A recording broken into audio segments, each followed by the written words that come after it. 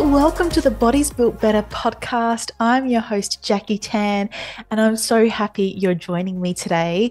This show is all about human performance.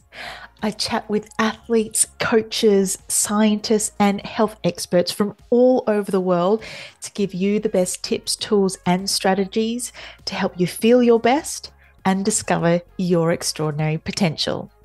And today's episode, the ultimate tips episode. These are the biggest, the bestest, the greatest.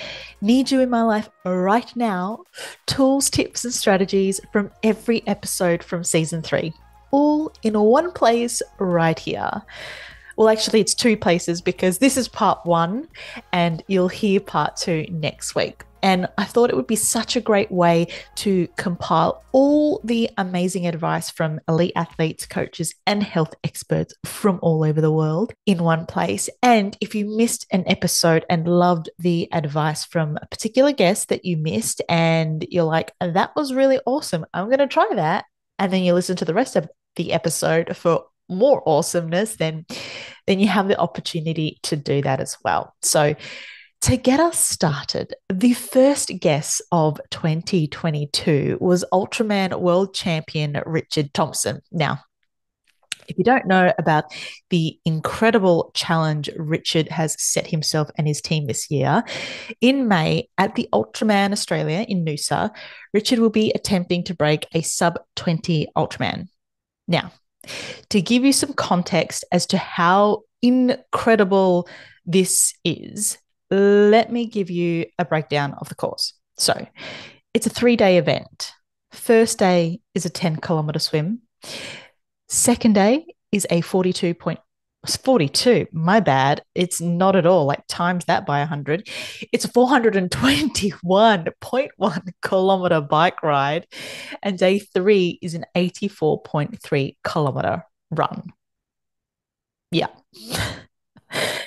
Now, after setting a new Ultraman world record in 2017 with a time of 21 hours and 21 minutes, he is now attempting to achieve the impossible. Richard wants to take a full 90 minutes off his current world record and achieve a sub 20-hour Ultraman. In this episode, we talk about vulnerability and how that's playing a major role in becoming an even better athlete, sharing the mindset shifts, addressing self-doubt, lack of motivation, and ultimately failure. What is one strategy that people can use when they're in the hurt locker, so to speak? So whether it's a 7-hour ride, a 5-hour run, whatever it is, they're struggling, they want to quit. What is your best advice for them in that moment? The mantra that I lean on is, this is where you want to be. And it's to remind myself that it's in the discomfort that creates the currency or the value of the experience. And so going back to that lady who could walk the marathon, you can walk a marathon, but if that's really comfortable for you, you're not going to get a lot out of it.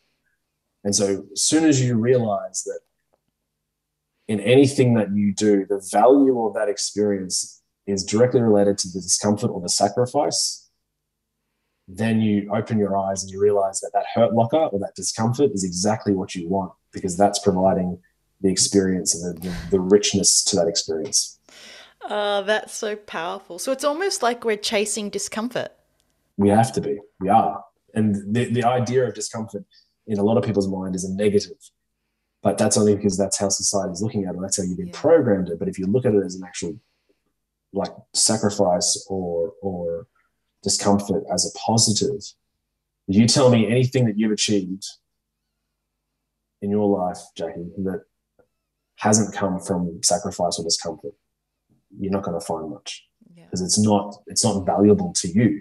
Exactly. So when you are in that position, whether it's cycling, running, whether it's doing that last brief for your boss or whatever it is, there's value in it, and therefore you need to look at it and go, yeah, I'm here. This is exactly where I want to be, because this creates the value of the experience.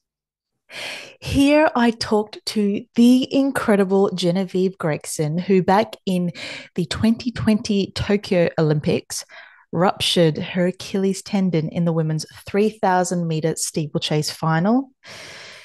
And at the time of the interview, she was 32 weeks pregnant. And we had such a wonderful chat about her career, her setbacks and injuries, the pressure of being not only an elite athlete, but a female elite athlete, and what that means for sponsorships, especially when you're thinking about starting a family, and what the future holds for her.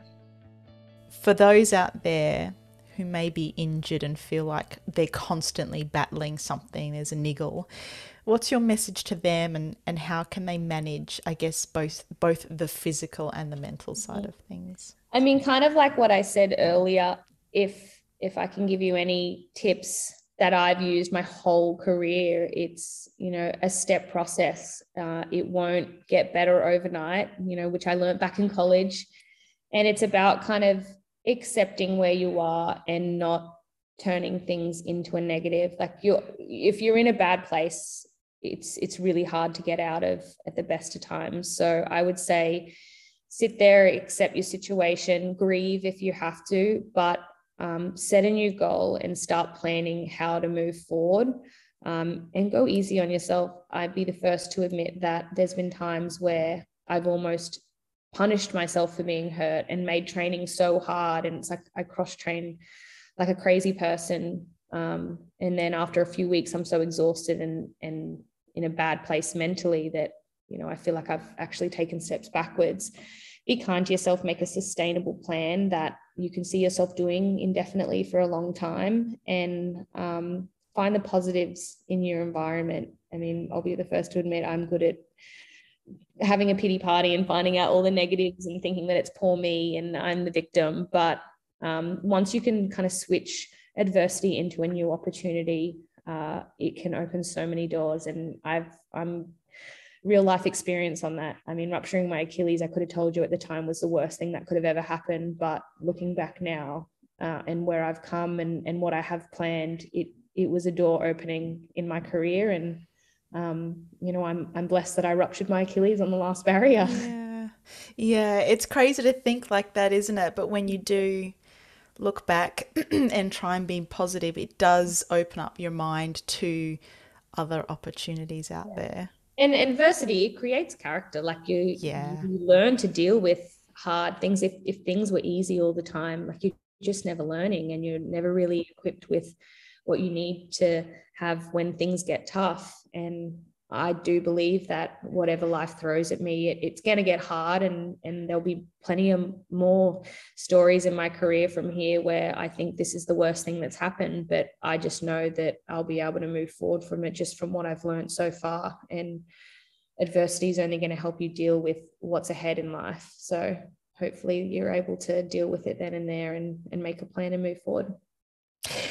Now, being a remedial massage therapist, I'm commonly asked what treatment someone should get when they feel tension in their shoulders or if they're getting headaches, and so many other iterations of these sorts of questions. So I decided to chat with another expert in this field, Sean Brewster, who is the founder and clinical director of Advanced Clinical Education. And we chat about the science behind massage, cupping, and dry needling, why these treatments work, what they do, when you should get treatment, and when you shouldn't. Check this one out.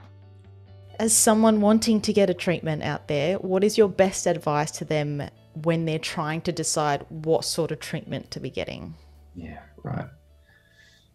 I would say ask somebody who is in the same demographic as you who they see. So if you're an older person with aches and pains, ask another older person with aches and pains. Don't ask a young grandson who's a high-level athlete who they go and see, right? It's all things in context. And so it's not even which modality the person should see, it's which practitioner. Because like I said at the start, everyone has their own focus, their own bias. Both you and I were trained in massage. I can guarantee we'll have different ways in the way we treat. So I would say ask for a recommendation from a peer in a similar kind of demographic set about who they see and what benefits they get, and then follow that. Self-care has been at the center of the well-being conversation for the past couple of years now, and for good reason. Part of this is understanding your vagus nerve and the role it plays in your health, and how the connection between your brain and nervous system via the vagus nerve is the key to your emotional, physical, and psychological well-being. In this episode, Jessica explains what the vagus nerve is, why it's important, and how to identify if you need to be nurturing your vagus nerve. What is one action people can take to nurture their vagus nerve? So you probably heard me say this so many times, but I would just say to, lean into those people who are in that regulated state when you're having a challenging time. I think that's the biggest part that will actually restore that sense of safety, and can, with the reciprocity, like the back and forth in communication or care, or, giving and receiving care, that is enough to often shift our state so easily and so beautifully without, feeling that we've got to do it all on our own. The easiest type of training you could start right now is running, in the sense that all you need is you. But what happens if you're frequently getting niggles, or you're trying to get faster, but nothing seems to be changing or improving?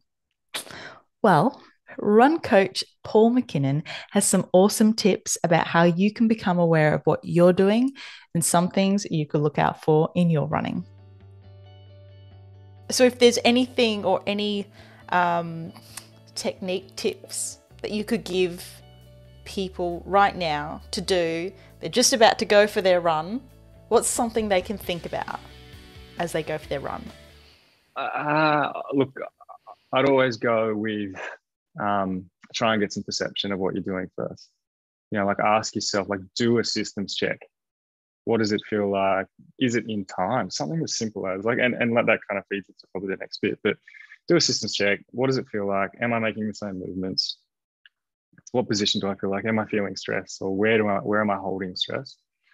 And then something as simple as, at least if I can run evenly left and right, even if it's a really poor movement, if I can at least load and move similarly or the same with some semblance of symmetry left and right, and in time and even timing, it's a good start. It's somewhere that they can go, okay, well, at least I'm even left and right. Because as I said right at the start, I wasn't, when I first started to think about it, my movements are a little bit different. And that's going to create different stress points left and right. So yeah, systems check, get a feel for what and how you're doing what you're doing. And at least if you can kind of try and keep some symmetry of time and timing, that's probably a good place to start. Yeah, awesome. Leave those headphones behind. Yeah, no, for this session. For this session, yeah, for this time, yeah. But and it's good. It's handy. It's handy to listen sometimes. It's a really easy thing to use where you go, does it sound the same? You can often hear differences if you start to question it, or if you start to actually, be a little bit more mindful of it. You can actually start to hear it, and then you go, okay, well, what is it that's happening? If you have a uterus or know anyone that does, then you need to listen to this episode with Dr. Stacey Sims. We dive deep into hormones, nutritional and training considerations during menstruation, perimenopause, what is amenorrhea, and how eating times affect hormones and recovery, and of course, your adaptations from the gym. But what is one thing that women can start doing now to create a healthier cycle and training relationship? Tracking their cycle and eating around training. Those are the two big things. Those are the two biggest things that women can do to improve their health and their adaptations. Amazing. There are many aspects of how to perform at your best. In this episode, I chat with neuroscientist, strength coach, and psychologist, Julia Eyre. We get into the mental side of performance, performing under pressure, dealing with the upsets and setbacks, and building self-awareness around your own physical, mental, and emotional health. We look at the different coping strategies strategies you can incorporate into your routine to manage disappointment, negative self-talk, stress, performance anxiety, and really anything that impacts your performance and well-being. This is Julia Eyre. What is your message to athletes who want to absolutely perform at their best, but are struggling with the mental side of things? I mean, we've spoken hugely around this mental aspect. How do we know that we are struggling mentally? What can we do to then get on top of that? So if you think about your brain as like a certain amount of real estate and just kind of map it out as, I have this amount of square meters, make a list of how you actually fill up those square meters, like what's taking up the most space. Imagine if it's exams and it's taking up, a quarter of the space, girlfriend is taking up a tenth of the space, family is taking up, half of the space, and sports is taking up another 10% of the space. And what do you have left, right? It's going to look different for everybody. And somebody who's really stressed out or struggling with whether it's physical or mental injuries or trauma or simply just a mental health down moment, it happens also. Everything's in flux. We have good days and bad ones and good weeks and bad ones. But map that out and then see what you can reduce. Because the more mental real estate you can get, the less stressed out you are going to be as well. See what you can actually delete, see what you can reduce, spend more time on, spend more mental real estate on, and then try to actually implement that in your real life. Like, don't just reduce it on that piece of paper where you say I have 100 square meters, but also be like, I'm actually just going to train 3 days a week instead of 5, or I'm actually going to take this week off, or I'm going to push this exam to next semester, or I can't change anything. But I can adjust my expectations to know that this is only going to be this way for 2 weeks and not 6 months or 2 years, something like that. And then have an end date for some of those things. So you at least know at the end of the day, my mental real estate will be more and I'll have more space to work with. So, on this specific date, and then date those things as well. If there's things that just cannot be changed, will never be changed, don't have an end date on them, or even if they do, I can never recommend professional help, whether that's the help of a psychologist, sports psychologist, or a psychotherapist, psychologist, psychiatrist. Go talk to somebody. There are 1,000 other skills. I've only given a couple here, but there are 1,000 million trillion skills, and they're always specific to the person that we're working with. And really important to say also,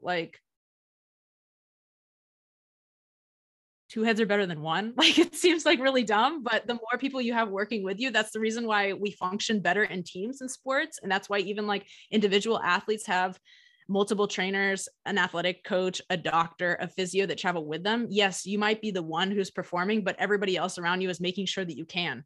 So if you are struggling, get the right people in the boat with you, get the right people on the team with you to kind of help lift you up and make sure that other people are advocating for and with you and looking out for and with you. You don't have to do it by yourself. So yes, the mental real estate thing is really great, but never be afraid to reach out and ask somebody for professional help, because build your team. You have full capacity and full ability, and also partially the obligation to build your own team. Even if you've been given one, if it's not adequate for you, then find the one that works and take responsibility and let other people advocate for yourself so we can also advocate for you. Breathing, the key to staying alive. But the problem is, well, a lot of us don't do it properly. In this episode, I chat with David Jackson, better known as Jacko, and we dive deep into the biochemistry and biomechanics around breathing, the importance of carbon dioxide, why we need it, and ultimately how building your tolerance to it will improve your performance. Proprioception of the trunk is typically difficult, and there's a lot of often there'll be a bit of miscommunication from the brain and feeling of what you feel of abdominal muscles and the diaphragm, the abdominal muscles being on the outside, the diaphragm being much deeper inside. And actually, if you were to do if I asked you to tense your diaphragm contract your diaphragm. If you tense your bicep, you know how to do it. But I say tense your diaphragm. It's like, what do people do? Typically, like, we'll tense our abs. And it's like, well, tensing your abs isn't your diaphragm. If I ask you to put your hands on your abdominal muscles and then do a strong mouth exhale, what tenses when you do a strong exhale? Abs. Your everything. abs, yeah. Everything, yeah. So torso. Your abdominals tensing, yeah, they're pulling the ribs down and in for the exhale. We know that the diaphragm contracts on an inhale, so it can't be that same sensation. The diaphragm contracting on an inhale, we can help to feel what that muscle contraction is like by doing, like, simplest of anything is always like an isometric contraction. So what we're going to do is put your hand, find where your lower two ribs are and the angle where they meet underneath your sternum. Put your hand there, that's sort of where the diaphragm is going to sit. And then do a normal breath in and normal breath out. Pinch the nose, but then whilst you're holding your breath, try and breathe in. And you'll feel underneath where that hand is, like, your diaphragm is trying to pull down. There you go. You're like, yeah, you can tell when someone's got it. It's like, crikey, it feels weird. But it's like your diaphragm's trying to pull down, but you're holding the breath, so you're not letting it pull down. So it's like trying to jump out of you. It's trying to go somewhere, but you feel it pulsing. And that's similar. It's not your abs, but it's in a similar area. So it gets confused for some people a lot of the time. And that was a big game changer for me to answer that question of, like, am I diaphragmatic breathing? How do I know if I'm using my diaphragm? It's like, well, try this. You're like, oh, that's my diaphragm. It's like, well, now next time you take a breath, just try to connect to that same sensation, but just let the air come in rather than hold the breath. That like, is okay, sensational. That is the best thing that I've ever done. I've never done that before, and holy shit! Of course, it's a game changer. So easy. It gets that brain-body connection. The unit training method follows meticulously structured cycles which lead members through 3 different phases, each with different goals, and their system is the same that athletes use to achieve the best results. With over 20 years combined experience, Matt Hunt and Alex Mention know how to get the best from their members. In this episode, we chat about the best ways to get back into the gym after suffering COVID, the mistakes people make getting started on their fitness journey, how to overcome mindset blocks, the non-negotiables on nutrition, and the one thing that you need to stop doing right now. What do you guys think is important for people to understand about their training and training progress? That it should always be with longevity in mind. That you should just be wanting to be able to do this in 50 years' time. I think for me, it's the why, the reasons why you're doing the things that you do. See yourself a goal, and there's a long-term goal, there's a short-term goal, but along the way, there will be some stuff ups, there will be some good days, some bad weeks. It's okay, but there's a why, there's a reason why you want to do it. I think there's a really nice saying that a lady put up on Instagram the other day, and it's be stubborn with your goals, but flexible with your approach. Oh, I like that. Yeah, it's good, isn't it? She's a very wise lady. But yeah, you need to, with your why or with your reasons or where you're going, you know where you want to go, but life happens. So you've got to be. Exactly. Journey will not be easy or linear or. Yeah, all that stuff. Nothing is. Yeah. Sarah Walsh was born with fibular hemimelia, which led to her right leg being amputated below the knee when she was 18 months old. At 10 years of age, whilst watching other para-athletes compete at the 2008 Beijing Paralympics, it was then that she decided she would one day compete and represent Australia at a Paralympics. And 8 years later, she's achieved that goal. We chat about fibular hemimelia, her love of sport growing up, her dream to become a Paralympian, her passion to get better for Paris, and the importance of people with disabilities being at the forefront of mainstream media and getting the representation and equality they deserve. What is your message to young athletes who feel different from others, who want to play professional sport and become a professional athlete? I guess it's just never let anyone tell you that you can't do something because you're different. If you want something so much, you want to play professional, you want to put on the green and gold, or you want to put on your local club's colours and go out there and throw a footy or whatever it is with your team and your friends, like, do it. Don't let someone tell you, oh, you've got one leg, you can't do that. Show them that you can.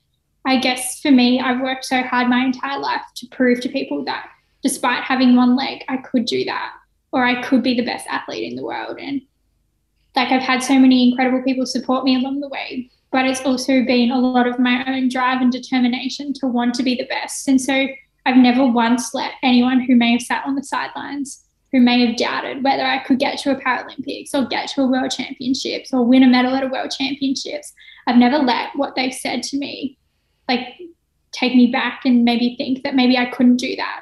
If anything, I've kind of used it as a driving force, like having that doubt in someone's mind. You kind of want to prove to them that you can do it. So no matter what your dream is, no matter what your goal is, never let anyone tell you that you can't do it. Just show them that you can.